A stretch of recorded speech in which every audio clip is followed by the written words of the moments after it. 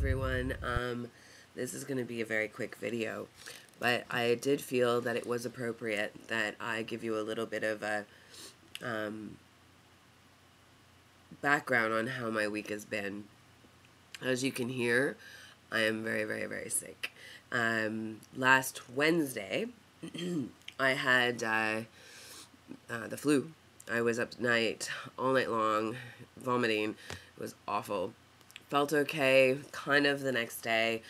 Went to the hospital. The midwife had just said, don't worry about staying. Make sure that you eat what they call the brat diet, which was bananas, rice, applesauce, and toast. And she said, really is, I don't care if you eat as long as you get fluids down. So that was good. I had managed to maintain fluids. And then, and food was fine after that day. I was really, really gassy, like burping, which I'm still doing. Pardon me.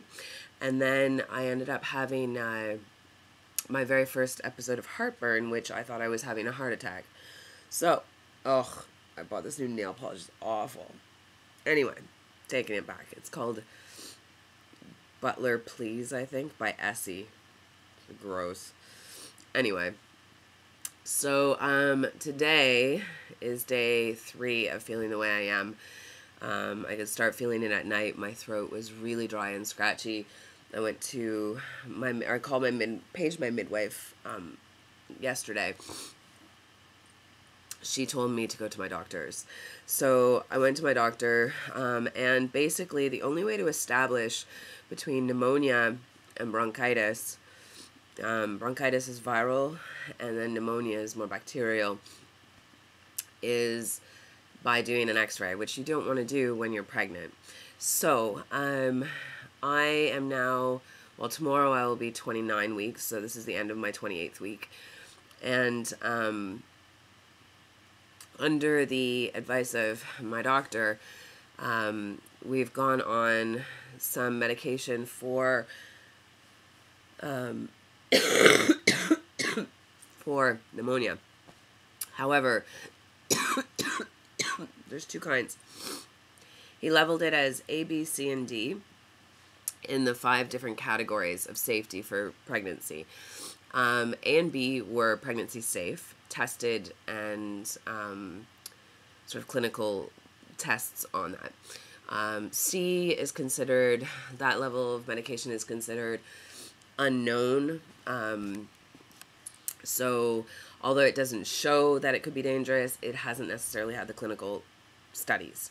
And then D and E, and I guess maybe it goes on beyond that, progressively gets more dangerous for pregnant people. So the main one that they always sort of just treat with, and if I was not pregnant, they would just say, yeah, do this, and the antibiotics, is a C category, which is no good for me. The other one is a B category, which is pregnancy safe. So that is the one that he gave me. It's 5 pills, but the treatment is over 10 days. So you take the 2 pills the first day, and then you take the next 4 pills the next 4 days, and then the 5 days after, it's still working in your system. You're just not actually taking the medication. So that's where I am. My mama came over today, and I have been in my bed all day long. If you can see over here, we've got a cool water humidifier going. I've got my 2 little puppies sleeping and cuddling with me. Over here, I got my trusty box of tissues. I've also got my baby wipes, which I find are much nicer on my nose. I've got a little concoction of honey and lemon to soothe my throat because it is so sore and so dry.